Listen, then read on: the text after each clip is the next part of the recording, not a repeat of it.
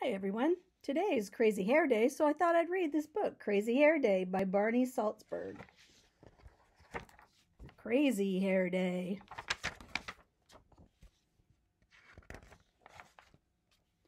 Stanley Birdbaum woke up early. Bald Eagle Elementary School was celebrating Crazy Hair Day, and Stanley couldn't wait. They had celebrated Pajama Day, Twin Day, and 60s Day.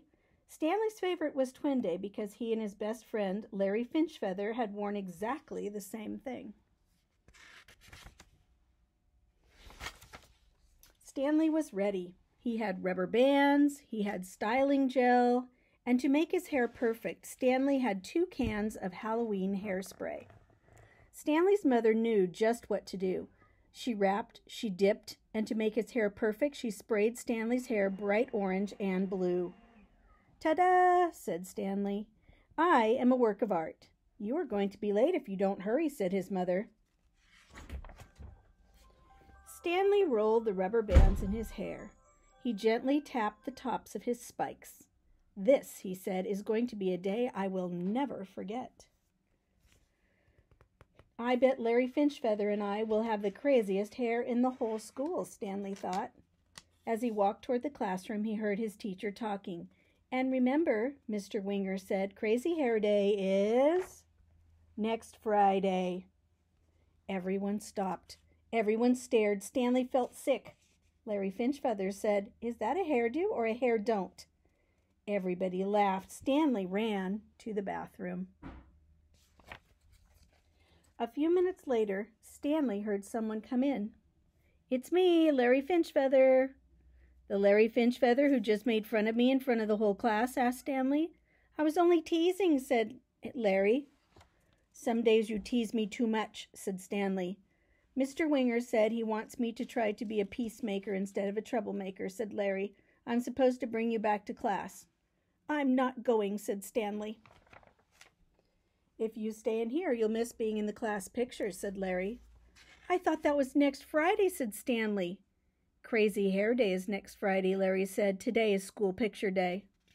Stanley rolled the rubber bands in his hair. He gently tapped the tips of his spikes. "This," he said, "is going to be a day I will never forget." Larry Finchfeather suggested that Stanley try washing his hair in the sink. "It won't help," said Stanley. "Halloween hair color lasts for days." "Well, it really doesn't matter. It's only your hair," Larry told him. "If you don't come out of here by the time math is over, I'm coming to get you. You can't stay in here all day."